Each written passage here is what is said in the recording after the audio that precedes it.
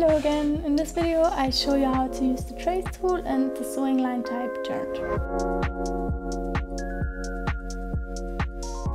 Before you use the trace tool, you should know the different line types. For this you can also watch my line type video. With the trace tool I can either convert single base lines into internal lines or convert shapes into a pattern piece. To do this I go to the trace tool and select a line with right click and trace as internal line. Then I can move the line here, or I can also double click to select all of them and enter. Then I have also internal lines. With the trace tool I can also make a new pattern, so double click on all of the internal lines, right click and trace as pattern, and now I have just to sew it on.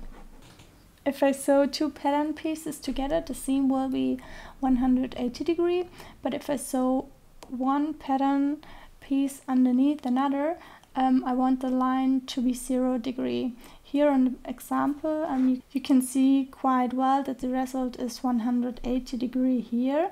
The program tried to do 180 degree here as well, and here 0 degree. The software doesn't recognize by itself where you want to have 0 degree, so the seam tries always be 180, but you can change it yourself. For example, I sew the spacing underneath, and then I go to edit sewing, select the line and go here to line type turned. I can also do this directly after sewing, so maybe I sew here and then directly to sewing line type and turned. Then there are also not so strange curvatures at the edges. Then I can go to the 3D window, right click on the pattern and superimpose under, and the same here on the pocket, superimpose over. And then when I start the simulation,